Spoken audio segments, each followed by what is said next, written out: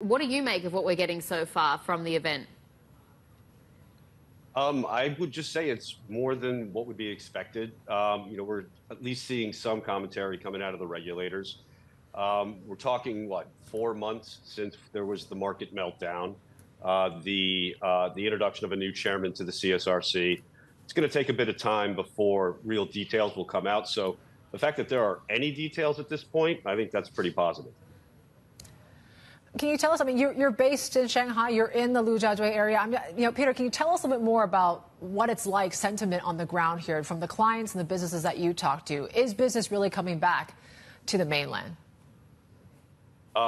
In terms of the foreign community, the short answer is no. There's been, number one, I would say the sentiment locally, which has been, clearly impacted by the ongoing softness in the housing market. It's much better than it was 6 months ago.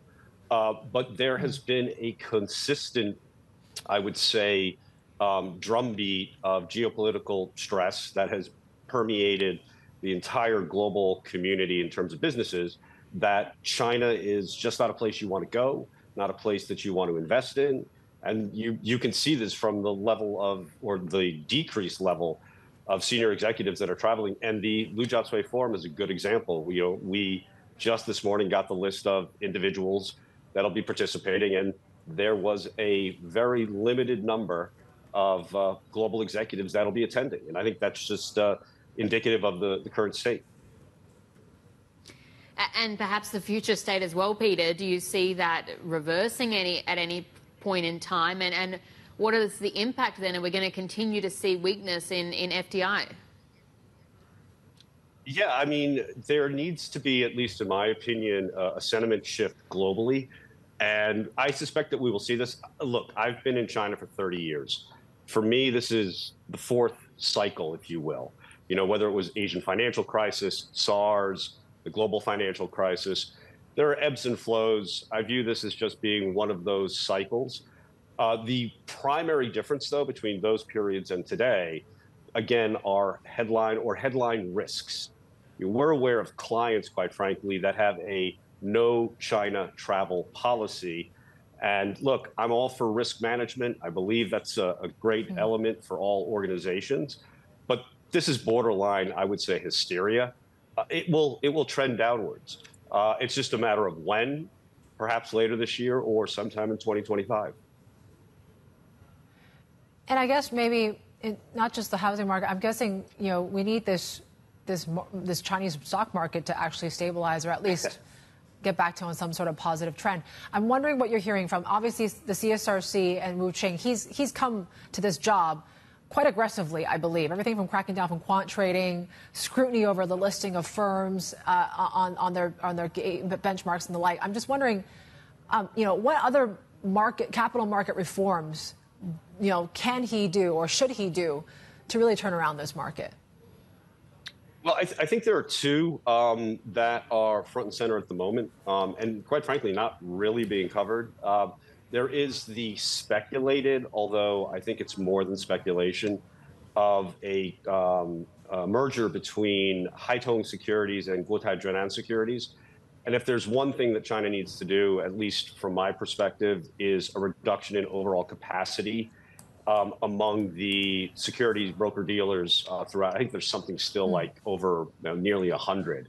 And if they were to move forward with such a significant merger between these two very large brokers here in Shanghai, you'd probably see this continue into Shenzhen and Beijing with some of the larger brokers there. The second, I think, focus that we're very closely monitoring is the development of the ETF market, quite oddly. And one of the issues that China has had to really address is the sheer level of retail participation and the whipsawing that can cause in share prices and indice levels over the last 15 years. Introducing a more structured, institutionally led ETF business, I think, is pretty high up on the CSRC's priority list. Peter, as well, we're getting some headlines that are dropping from the PBOC governor Japan as well, just talking about what we're getting for sovereign bond sales, and they're looking at ways so they can possibly optimize it. But broadly speaking, you've seen investors that really can't get enough of Chinese bonds and agitating for some sort of policy changes. Do you see that coming, and do you see any sort of changes on the fiscal front as well? Oh, that's a great question, because I have been very strong when talking with others that it needs to be recognized that Keynes is dead in China. And what I mean by that is, what has it been the past year or so, where you'll have people on that are always talking about the need for China to have this bazooka of fiscal stimulus. You know, China did that in 2008 and 9, and it led to some pretty disastrous long-term effects. They don't want to do that again. And while, you know, I'll have people push back and say, well, what about this trillion renminbi special purpose bond? Yes, that was issued and announced back in March, but it was more about trying to put a floor under sentiment, because what have we seen since then is this trickling out of, you know, 30, 40, 50 billion per week of issuance that's going to take 6 months. China simply does not want to blow out its fiscal balance sheet like we have seen in places such as the United States or in Japan. They're trying, I think, to learn those lessons. And it's not like demand is an issue.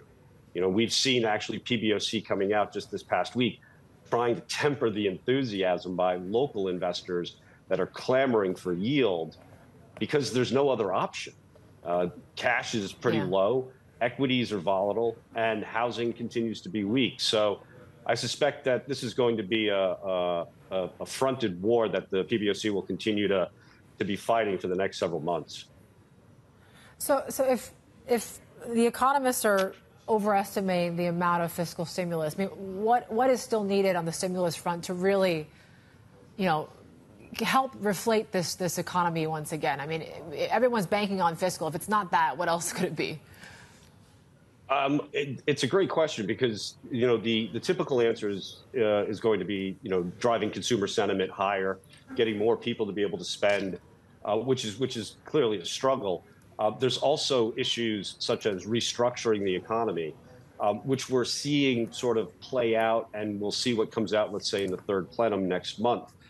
But the only thing I can state with relative certainty is that going back to the typical Keynesian playbook of just firing money at the problem, the Chinese are very, very astute and are aware that, you know, it's a sugar high, but it's not going to solve any problems. And especially things like direct consumer stimulus. You know, I've always found that laughable, because what are the Chinese going to do with it? They're just going to park it in the bank. They're not going to spend it. So this is where the structural element of reforms is really required. And it's more about that third plenum and what may or may not come out that will address it. But Yvonne, right now, it's really up in the air, with the exception of knowing that Keynes is in fact dead in China.